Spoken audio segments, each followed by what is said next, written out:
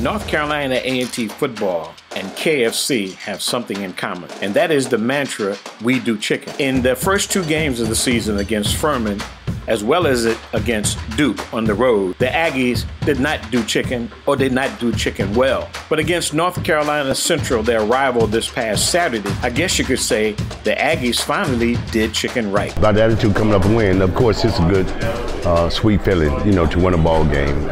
We needed it very desperately, and I'm very pleased with the overall play of the team. But I think it's very important that we don't get too high. That was last week. It's all about the preparation for this week. This is the first game in the Big South, and it's very important to us. Did your team play as dominantly as you thought they could against North Carolina Central? No. I think we could have played much better, honestly. We played well, but it's not consistently. And that's a big concern of mine. I think the intensity, it fluctuates too much.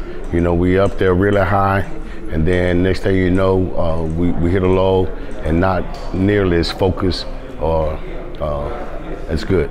From what you've seen so far, Robert Morris, what's going to be the key? I know chicken is always the key. Mm-hmm. Anything in particular that stands out in terms of facing this team? Offensively, we got to, our eyes must be good. Jumping in and out of those different fronts, that changes the calls and the audibles.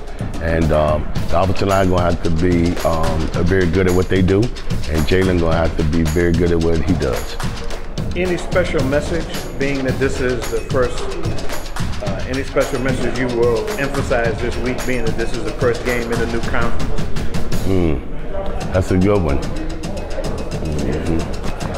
Don't forget to go. And to reach our goal, we got to win the first one.